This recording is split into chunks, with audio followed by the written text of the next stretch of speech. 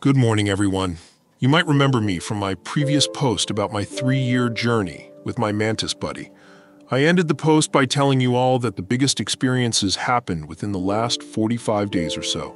This is my personal experience, and only take with you the information that resonates within you, as we are all on different unique paths that all lead back to the same place. This is my journey and all the things that have happened to me recently and the newer knowledge they have given me. So let's begin. To be brought up to speed, here's my previous post. About a month or so ago, I had come down from this higher state of consciousness and was told to start telling my story, and that's when I saw the Mantis head manifest inside my bedroom after work. Most of the last month has been a blur for me, as I was corrected on some info and also was given more information about humanity. So this next encounter is what finally gave me the guts to come forward, because what I witnessed, what I was told, was simply so groundbreaking, it shook me. This happened on the Sunday, right before the 4th of July. I remember the exact date because I had been told to prepare myself and my body, but I was under the assumption that they meant being prepared to handle telling my story, but it wasn't. I was being told to prepare myself mentally and physically so I could go meet this one being. I was told to fast during this time, but I did not. I spent that Saturday over at my sister's, with my family playing volleyball in the pool, just drinking and enjoying my life. And this encounter happened Sunday night about 1 a.m. I had spent most of the day just hanging out and recovering from the previous day, as I spent all day in the sun drinking. I got tired around midnight and decided to go to bed, so I went to my bedroom and laid down for the night. It wasn't even 5 minutes before I heard a very audible voice say, "We are trying to speak with you." I went to clarify that this was an audible voice. It did not come from inside my head. When I heard this, I took a deep breath and closed my eyes, prepared to try and meditate a little and reach outwards, but I did not need to do this. Immediately upon closing my eyes, I saw a tiny white dot, and so I brought my attention to it. As I focused on it, the light began to move and I simply followed it. While I was following, it seemed like I was in a tunnel moving.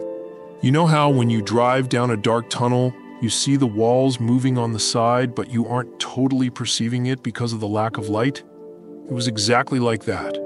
I could physically see the sides moving around me, like I was in a tunnel. After following for a few seconds, I came to an open space. I say space because it was not a room. We were simply in an empty area with absolutely nothing around us but the 4 beings present, myself included. As I came to the end of this tunnel, and out into this open space, there were 3 beings standing in front of me. On the right was a small gray. This was the very typical small gray you hear a lot about, and the pictures are almost exactly what they look like. On the left was a tall white. If you Google the book Communion by Whitley Strieber, then you have seen these beings. It is the exact way this being looked, and he was about 6 feet tall, but this is the interesting part. I was not here to meet these 2 beings. They were simply there as observers. It was almost like I already knew the other 2 beings, and it had been decided I was fine being in their presence, but this new being, my God, it was amazing. I barely even glimpsed the other 2 because he immediately drew my attention. He was a male figure, standing roughly 6 feet tall. I say male because it was clearly a male, but he did not have a body in the way any of the other beings I previously met showed themselves. Pretty much every encounter I had up until this point was some type of humanoid being. But this was different. It was like he was a shadowy figure. I could clearly see the outline of the male human form, but it was not a form in any way. It was like he was there and not there at the same time. He had pure energy pulsing straight through his body, like it was a ball of light in his chest, and you could watch as the energy literally flowed through his body like our blood flows through ours. I looked at him for about 3 seconds in total awe, and I came to the immediate conclusion I was not ready for this interaction. It was and always will be my greatest failure. I simply said, I need this experience to end now, and I started praying, just simply talking to Jesus and telling him I love him and asking him to take him back to my body. Even though I literally couldn't even look at this being, I knew that this moment was something special. So as I felt the pull of me going back to my body, I gathered together all my strength and forced myself to look at this being once more.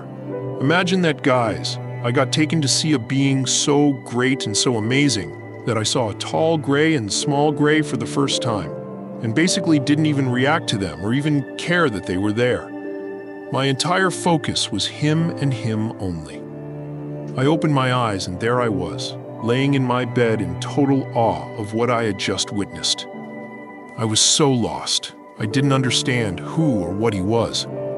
He was so unlike anything I had ever witnessed, anything I had ever even thought of. Here I was thinking I'm ready to join the galactic community, and yet I can't even look at this being, much less directly interact with him.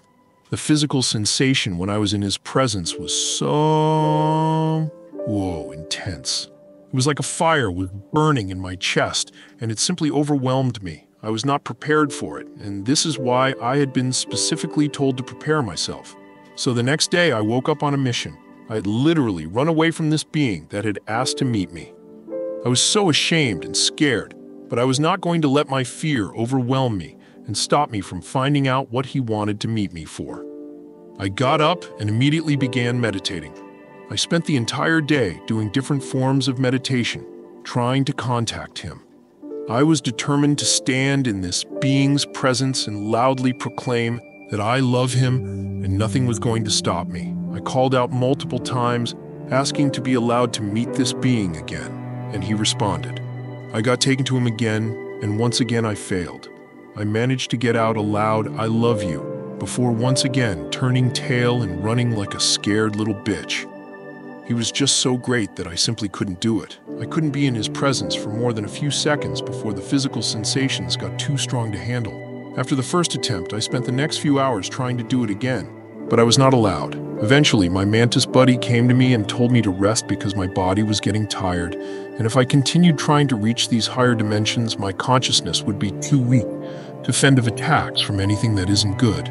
I spoke with Klaatu, my Mantis bud, about the being I had met, and he told me that the previous night 5 humans were taken to meet this being because he wanted to talk to a human, and it had been so very long since any human had been able to. But this was the interesting part. He told me who he was. Klaatu said that being is known as the archetype. He said that every single consciousness in the entire Milky Way was based on his form, the humanoid form. He told me that this is what he meant when he told me the galaxy is a closed ecosystem. He said that every single consciousness in the entire Milky Way was human or part human at some point. That Earth is the 3-dimensional planet for this galaxy, and every consciousness goes through a lifetime or multiple lifetimes on Earth as a 3-dimensional being. He said humanity would not meet a true alien until we meet a being from another galaxy, because everything here is human, everything. This is what I believe Elizondo meant when he said, "We will need a different meaning for the word humans," because Klaatu confirmed this. They are all humanity. He said that the Earth goes through different cycles where a different version of humanity evolves from a different animal that is here on Earth. My Mantis buddy came from an Earth where praying mantis became the dominant species and then evolved into a humanoid form. The Lyrians are just the humanoid cat version of humanity that evolved. We are the ape version. The avian beings are the bird version, Anubis being the dog version.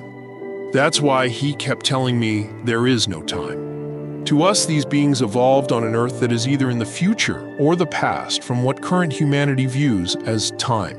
But there is no time, just different dimensional versions of the current Earth. A species evolves, transcends, and moves on to other places in the galaxy so that Gaia can do what she does best and create new intelligent life. They're all just different versions of humans, all based off this one archetype, humanity, the term we use to describe ourselves, to describe the collective knowledge that we have amassed throughout our journey on this planet. Little did we know that the word humanity was already being used to describe us before we even came into existence. The Earth is just as much their planet as it is ours. They are our brothers and sisters, literally, and they are here to help us remember who we really are. He said there are multiple ways that a second-dimensional being or lower third-dimensional being can be birthed into these humanoid versions of themselves. Some of you probably saw my comment about my pet, how he told me a while ago that when I died I would turn around and I would see my dog, Luna, but she would be a fully formed consciousness, and we would be able to sit down as equals and talk about our experiences. Showing true unconditional love to a pet can wake them up before they are even born as a three-dimensional being. They become conscious through the love you show them, and if the love is powerful enough, they start to see themselves as an individual and become what we would consider to be conscious. Now, I want to bring your attention to some scriptures, because you've all seen me repeatedly reference multiple religions as specifically I talk about Buddhism and Christianity, but pretty much every major religion got at least some of it right. So here's the words of Jesus from the Gospel of Thomas, because he really was trying to teach us the truth. Blessed is the one who came into being before coming into being. This is what I believe is Jesus directly referencing what I just said. By showing love to your pet, you literally wake them up and give them consciousness. Blessed is the one who came into being before coming into being. So that's it for today, guys. I love you guys. And remember, love is so powerful, it can physically alter reality. Check out my other videos for more alien encounter stories to help put more pieces of this puzzle together and learn the truth.